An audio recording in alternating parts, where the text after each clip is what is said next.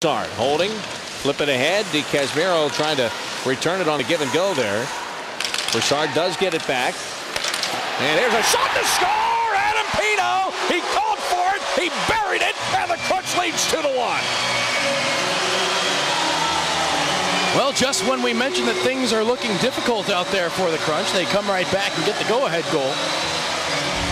And you'll see some great vision on the ice here. You see Broussard working out of the corner. Pineault is over here calling for it.